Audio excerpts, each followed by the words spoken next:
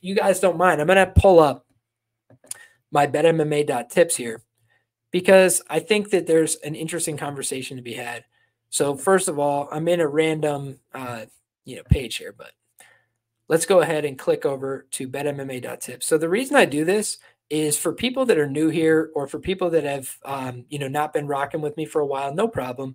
Welcome aboard. This is my graph as an MMA handicapper over time. And you could see right here at the bottom, guys, I was not a very good handicapper when I first started. And you could see I've been tracking my bets for a long time. So if we go back over to the document, the first events back here, right? Minus 0.75. I got all the way down to minus 46.6 units, negative 46 units at one point in my betting career. And I had to make a lot of changes and I had to really decide, like, what am I going to do? I want to be a profitable bettor? Am I here to, just have fun? What am I doing here? Why am I wasting my time? And I buckled down. I started to change my understanding. I read a lot more books. I did a lot more research, a lot more reading. And ever since then, I've been a profitable, successful bettor. But I've still had dips. I've still had peaks and valleys and times where I was, at the highest of highs where I went on all these runs of, winner, winner, winner, winner, winner. But I've also had times where I plateaued a little bit or where I've went down or a little bit up and then a little bit down.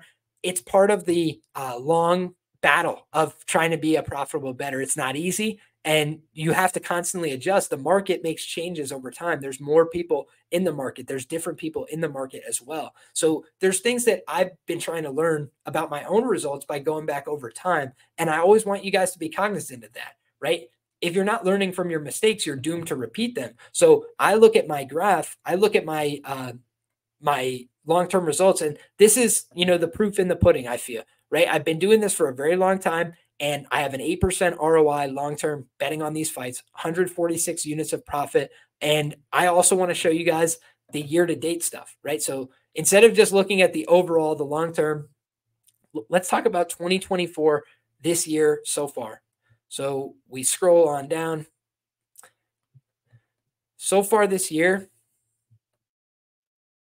sorry, guys, I'm not a very tech-savvy person, but I hope you guys can see this. So far this year, plus 13.9 units at a 9% ROI. So I'm, happy with the 9% ROI, but I'm not satisfied with where we're at on the year.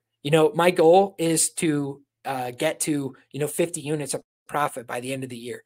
And that's not going to be easy, but I've done it before, right? I've got 99 units before. So I know it's possible. I want to set goals that are attainable, that are difficult, but that are attainable. And so for me, I have, a few months left of the year to make it happen.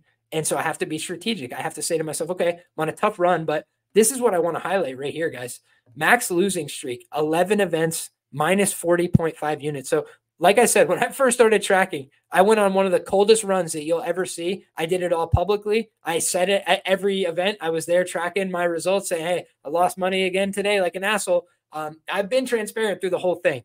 And what I can't do is make fucking false promises to you guys and say, oh, every time I'm going to win, every bet I'm going to be right. I've never gone on a 11 event winning streak, right? The longest I ever went on was 9, won 66 units in 9 weeks.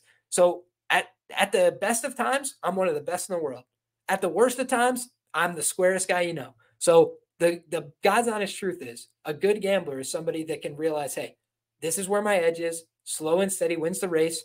And don't try and be something I'm not, right? If after a couple of tough weeks of being an underdog bettor, I say, now I'm going to bet 9-leg parlays and just you can't switch up what brought you to the dance. But you also don't want to say, I'm going to stick to what I'm doing, even if it doesn't work 10 times in a row, even if it doesn't work 100 times in a row. It's like, you want to say to yourself, okay, would I do the same thing again over? So I went back and review all my bets and say to myself, was this a good bet or a bad bet objectively after the fact? And a couple of my bets lately have just been bad bets, like bets that after the fact, I could say there was information before the fact that should have told me not to bet this. And sometimes when you're on a rough run, you get a little bit in your own head. You're overthinking. So for me, I'm trying to always be level with you guys about the process. The process is long-term, we win more than we lose. The short term is sometimes you go on a little bit of a tough run, and I don't want to be a bullshit artist. a lot of bullshit artists in the gambling space, a lot of bullshit artists in, in the public commentary space about anything, right? So what I'm going to tell you guys is when I'm doing well, I'm going to tell you guys when I'm doing poorly. I'm going to tell you guys, this is something I've done well on in the past. I'm going to tell you guys, these are fighters I've struggled to bet on, and I've done poorly, because that's what transparency is about to me. That's what this show is about to me. We started this years ago saying good guys versus the bookies. So each and every week, I consider myself a good guy. I hope that all you guys in here in the chat, the sharpest chat in the game, take a cheers with me. And I hope that you guys are all good people, treat people right, try and do the right thing by people. That's all we're trying to do here. In terms of my MMA information, I truly believe I have information that most people don't have in terms of notes that I've taken over 7+ years watching these fights like a nerd, right? Levels of notes that other people find baffling, 20 pages of notes on certain fighters, Alexander Volkanovski, Cyril Gane, these people, I have 20-page profiles on them of their fights that they've had in the UFC. And then meanwhile, every event I make, whatever it is, performance and odds range, social media stuff. I try and really isolate unique data points, things that I could try and help other people.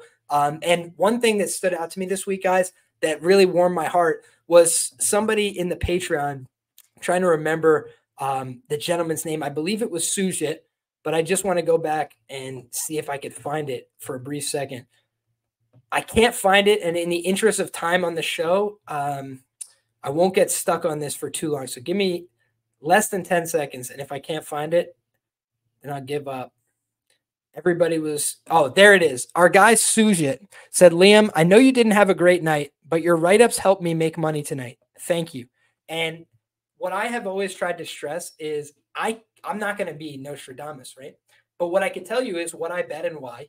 And then if I do well, great. But if I don't, I'm sorry. All I can tell you is the truth, what I bet and why. Now, for other people, there's a lot of people that are very sharp bettors. There's a lot of people that are good MMA bettors, but they don't always have all the information, or they don't always have all the time, or they prefer to read somebody else's opinion before they part ways with large sums of money, right? Some people are betting way more money than I am. I bet $100 units, right? And you guys can look, very transparent about that. I post my tickets. I've been doing this for a long time. But then other people, they're betting thousands of dollars on plays, right? They're really investing hundreds of thousands of dollars on all these different sophisticated betting syndicates and what. I respect the shit out of the game. I understand how the game works. So when people are trying to get down that amount of money, they might not have time to do, research on mixed martial arts fights. They're betting on 10 different markets, but they know that my MMA information is very quality and they like to read it over before they part ways with their money. So I have write-ups on every single UFC fight that takes place over the course of the year. And all the ones that have taken place over the last however many years, I've been writing full card previews. I've been writing notes on these fighters for a very long time. That is where a lot of my information comes from, is longevity in the space. I do a lot more written material than most people in general, just because I write every week for Roto Grinders, a full card preview, 7-8 pages about these fights, on a weekly basis, prelims, main card, every single fight covered. And so it's not all going to be right, but it's all going to be my best effort. It's all going to be my sincere analysis, me trying my best. And so that's what I can promise you. Now, as for Contender Series, I wanted to talk about the fact that's going to be coming back. That's something that I've always been very passionate about. I love Contender Series as well. I had 1 year on Contender Series where I did not lose a single event. We just won every event 10 weeks in a row on Contender Series. Some of them were small, 0.2 units, 0.3, but we won every single event on Contender Series, which was awesome. And we obviously have had up and down since, right? It wasn't smooth sailing every season of Contender Series, but overall, it's a fun product. It's a time when, willingness to do a little research and dig into some of the numbers can pay off.